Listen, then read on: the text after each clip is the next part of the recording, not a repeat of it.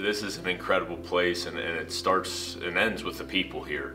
I think that anytime you look at a place, there's bricks and mortar everywhere, and there's great, beautiful campus, phenomenal things to talk about, but what separates places from others is the people and just the care for each other. There's a true family atmosphere that's not just the athletic department, it's the entire campus. But when you get into this athletic department, it's every young person, every staff member truly caring about the success of everyone. It starts from the top, and the fact that everybody here wants to develop these young people into being better human beings, and to have that full buy-in, that full understanding from the entire athletic department that that's not what it's about, and those wins on the field or on the track or on the pitch or whatever it is are going to come as a result of pouring into these young people and helping make them the best they can be. The donor support has been incredible, and it's made an enormous difference. I mean,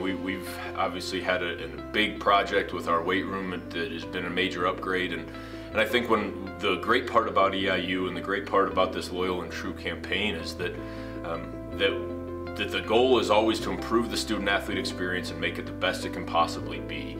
And donors are critical to that, because some of the things that we want to do in order to make these young person's lives better requires some money, it requires some support, it requires finding the little places here and there where we can make an upgrade in their lives and their day-to-day experience that's going to make their love for EIU grow even deeper. And that's what we're all looking for, is to have their love for each other, their love for EIU grow even deeper through the way that we affect their daily lives. And donor support is critical to that. Our ability to pour into these people requires some support that sometimes requires minor or major transformations. And I think that what we've seen since before I got here, and then since I've been here, is some incredible projects that have made an enormous impact on their day-to-day lives.